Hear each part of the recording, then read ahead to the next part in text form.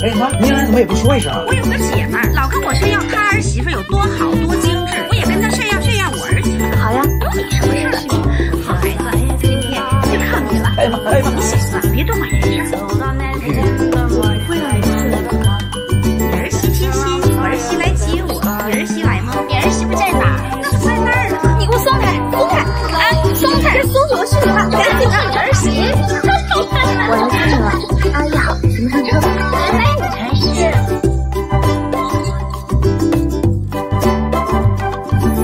对，记住要带小海一以他的性子绝对不会做出不利，到时候你们纠缠的人，让他越狼狈越好。明白。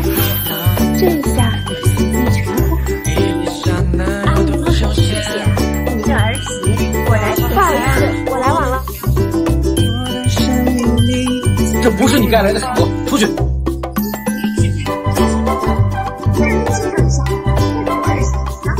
那他是一个暂时帮忙的朋友而已，谢谢你了。哎呀，你儿媳妇这么漂亮，头发丝这么精致，怎么做到的？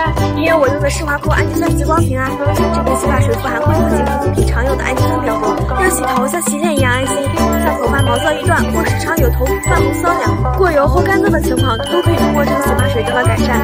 尤其是走烫染，更需要这样一款温和的洗发水，实现从头皮到头发全部无死角的精致护理。你看我的发质多柔顺丝滑，并且纤细柔软有光泽，这瓶就当做纪念品送你啦。这什么好意思啊？我知道了。你要找的是这个吗？就这，你搞我。对，就是这个，怎么在你这儿？上午看到有人跟在你身后鬼鬼祟祟的，所以就怎么就偷了他的？啊，见义勇为呀，这是！你儿媳妇还没过门吧？我看我儿子。谁说的？明天订婚。妈，您这是干什么？跟我耍心眼，你找错人了。又见面了，陈总。欢迎你明星大驾光临。给07准备点小礼物。真是太不好意思了，改天我和子明请你吃饭。合起伙来跟我行，看我今天怎么整你们。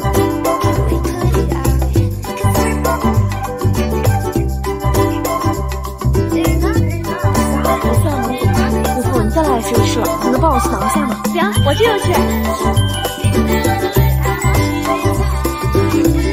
我的衣服，赶紧给我拿件衣服过来。下播吗？我愿意。就是呢，怎么什么都没有？咔，怎么回事？样件呢？这次的拍摄道具不是让你保管的吗？我不知道啊，明明之前还有的。公司因为你耽误多少事儿，现在去财务领工资，赶紧走人。真是挺双标啊！毁我衣服还偷我样件，你可真是脸皮厚到家了。既然你不交出来，那只能有你的了。你说什么？我听不懂。你把这个还我，你还我！哦，居然还有人送男生一生只能买1枚的低压算计，我倒要看这不赖男是谁。松手！等等，我们可以找其他解决你的事儿。子琛，谁送的他？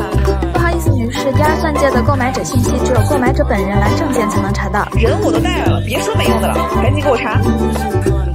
够了，我承认，这枚低压算戒是他送给我的。他曾经说我是他这一生唯一的挚爱，但现在都过去了。什么？我送的？反正我和子明先吃饭。之前和小海结婚，怎么成了他？跟我玩这一套？这可是你私下送上门来的，居然还有人送男生一生只能买1枚的低压算计，我倒要查这个不赖男是谁。这怎么可能是我送的？那这也不能证明吗？不是你的，就给我安分点。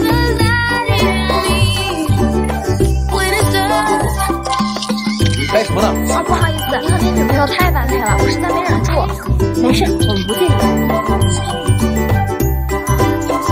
我女朋友才不是。怎么走？等等，连自己的好朋友都认不出来，是不是太过分了？你们两个认识？不是，真是越来越难对付。这是资料，有什么不懂的问我就行。谢谢小海。冒冒失失，我东西都被你撞掉了。你干我干我！对不起，我马上去。看他裤子好偷人啊！有本事冲我来！你欺负一个新人有意思吗？我是他组长，我让他干什么，他就得干什么。是我办事不理睬这样的，我这就去干活。等一下，这个太阳社纯棉小裤给你，这是升级款酷写卫生巾，吸量大，起不勒住。姨妈来的前2天量大，用它不侧漏，更安心。哇，这纯棉小裤摸起来比内裤还柔软，很轻薄哎。早知道穿它就不会像今天一样尴尬了。你是怎么发现这个宝藏的呀？那么小件数了，昨天那个烦死了。看你每次来大姨妈都睡不舒服，我特地给你买的这个太严实纯棉小裤，它是大扇型，吸收芯体，吸量大，包裹面积大，360度全包裹毛豆，腰围弹力大，不勒肚子，穿着舒服。到时候就算睡觉喜欢乱动，好的好单了，小妹妹睡到天亮。知道你对我最好了。为什么还这么舒适？你快去试试吧，剩下的文件交给我来处理吧。知道该怎么做了。怎么了？都这么严肃？我本来以为你变好了，没想到你还是不知悔改。你都看见了是吧？对，我亲眼看见小海把月月的报告放进了自己的抽屉，还威胁我，如果我说出去，就永远让我找不到工作。可是我良心过意不去，你们两个说我偷文件是吧？好好看看上面是谁的名字。怎么是小海的？打小报告还搞诬陷，公司不需要你这种蠢人。这怎么可能？我可是为你做事的。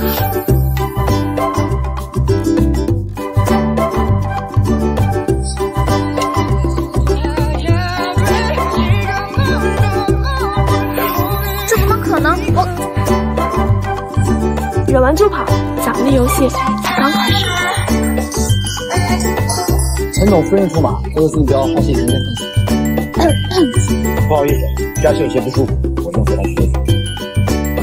你都等着。各位领导，各位同标委，大家好，我是来自于你看这么寒酸，还不能上台就得被当成捡破烂的。不要评委的，就给他扔钱了。嘴巴那么臭，就应该好好冲冲。我们走。还有个时间把这些换上，几乎谁没有衣服换呢？不行，我已经买过单了，你不用负担。现在上支付宝搜索银座能抢7元团积值7元券包，秋冬新款能100抵减50元起，而且银座的会员国潮大牌还能重中之重，会有华为荣耀手机等惊喜大礼，你也可以注册个会员，说不定还有大礼等着你呢。谢谢你。其实我更看好你。什么？我相信你有能力拿下竞标，让小海人脉更广，不出意外的话会输。为什么跟我说这个？对了，小海呢？小海，快来人啊！有没有人救？不出意外的话会输。对不起，小海，我输不起。你说的我都做了，那我的心愿是不是？看来有人和我一样讨厌。那吧，到时候我会拿着照片去指证他，为了赢得竞标名义小海，而小海也会因为输掉竞标而给公司丢脸。第12秒，最后的赢家就是我了。尊敬的各位领导、各位评标委，大家好。这种为了赢不择手段的人不配竞标。这个竞标者平均了吗？这种人太孤单了吧？到时候我会拿着照片去指证他，为了赢得竞标名义小海的手段真够低级。